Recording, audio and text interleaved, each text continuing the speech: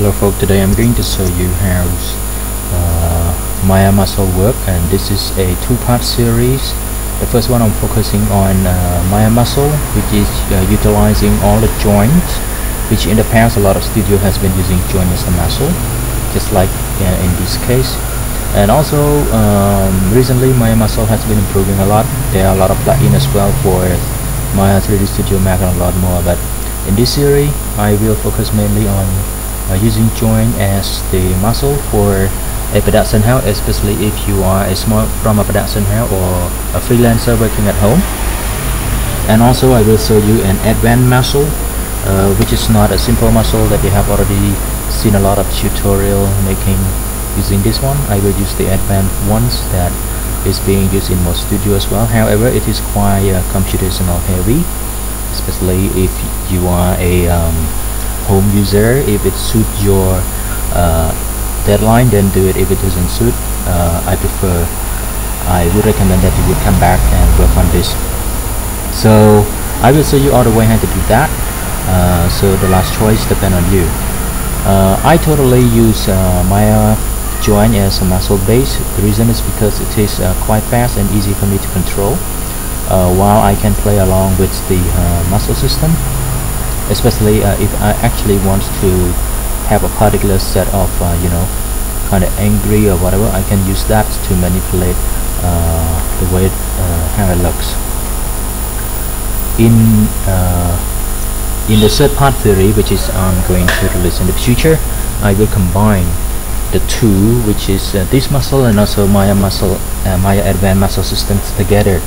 How you can use Maya muscles to avoid certain place where there is a kind of like stupidity in the skin, and also you can use it to control something like that, especially when your character is moving or dragging something.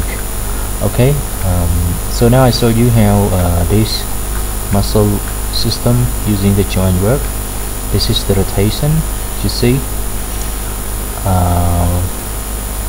see how this kind of muscle under the armpit, I don't know what it is called, I forget it, move, and also how the other joint is moving to compensate that. And especially when I raise it up, you see the chest muscle is moving, and also the shoulder here is also moving to compensate. Actually our arm does not go over like this, because if it the moment your elbow reach beyond your shoulder, everything will have to come to the clavicle, so the clavicle will move like that. Okay, and also when you move the clavicle this way, you see there is a sense of some kind of like this joint, this scapular joint is moving along as well. Okay, so I undo it backward. This is totally using joint as a muscle. And also in here, if you bend both arms, look at that. You look at how the muscle is. See that? Actually I can make it better than that, but I prefer that way. See, it has when it bends, the armpit is bulging up, and also the tricep. If you look ahead, the tricep is moving along to compensate, just the way you do. And also the compression in here at this kind, you see. And you look at the elbow as well. The elbow is protruding. See, that's how I use everything to compensate. Just only the joint only. You can achieve this easily with the Maya muscle system. However, it is a bit complicated, especially if you are new to Maya advanced muscle system.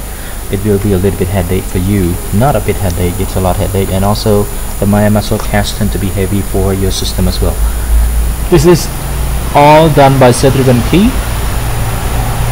However, I have a lot of this set up as a set-driven key. In the meantime, this set-driven key I will switch it to linear, so everything will be working perfectly. I have each of that as a set-driven key. I mean the group on top of it as a set-driven key, and also another group to control the joint, just for it to have an extra control, especially when I want to animate it to be like that.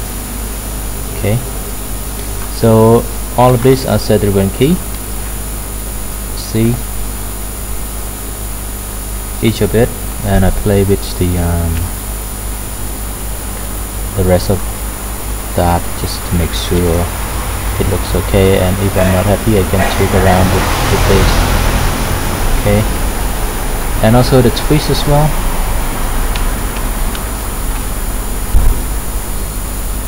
Here you see the arm twist. Okay, usually you don't just twist it that way, you will have the elbow to compensate when you move it around. See, I bet for the arm twist you will have certain problem as well when you use muscle, but there is always a way to set it up. And I want you to take a look at the bicep. When I twist it, you see the bicep is moving along. I try to mimic the original muscle, because I do it myself at home, and then I look at my muscle moving. I'm a flabby guy in a way, so okay, and see, when I rotate the arm up and down, see that here your muscle is moving. And if you want to look closely at the joint, so these are done by using set-driven key.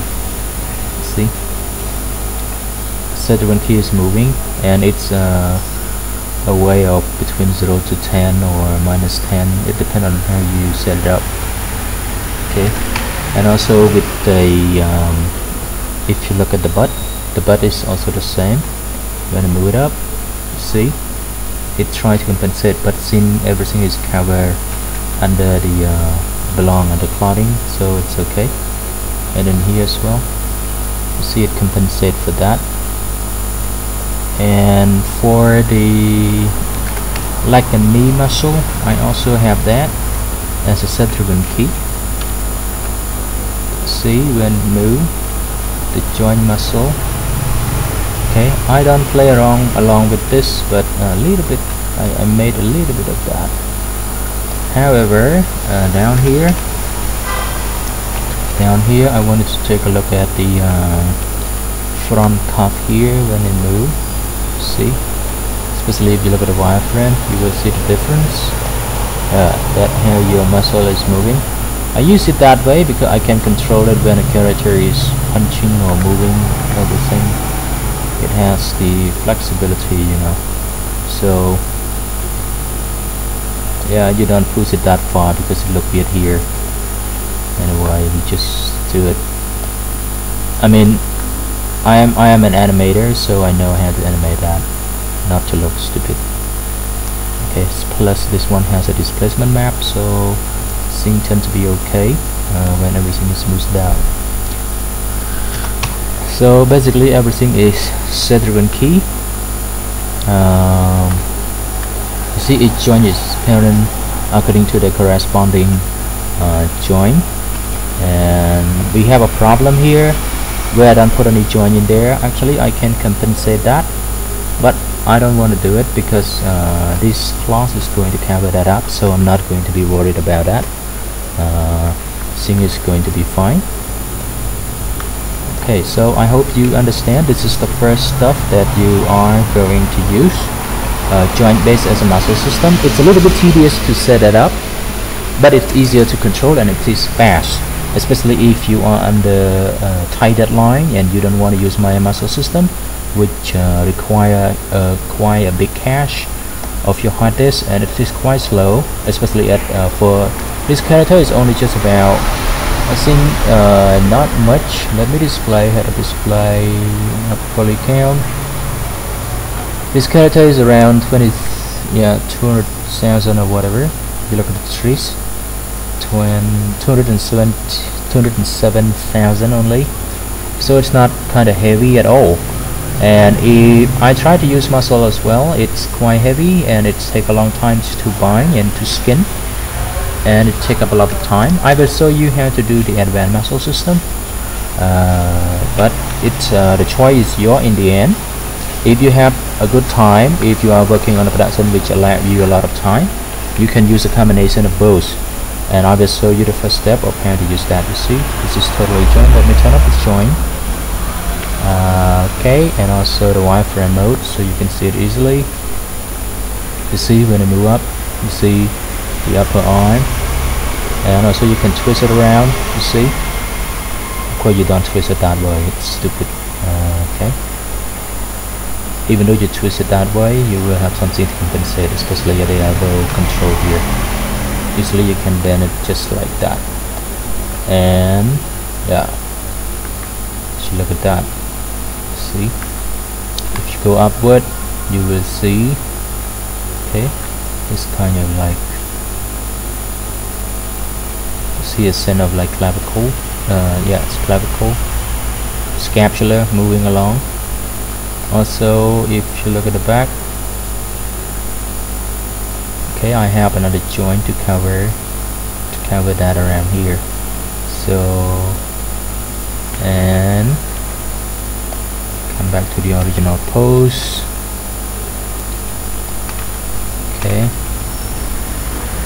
and also you look at the neck. This is the neck and the head. If I move it, sorry, the rest is not constrained properly yet. And this one is for hair and fur and muscle and whatever. I hide it. Okay, also do the camera saturated. So let's take a look at the neck again.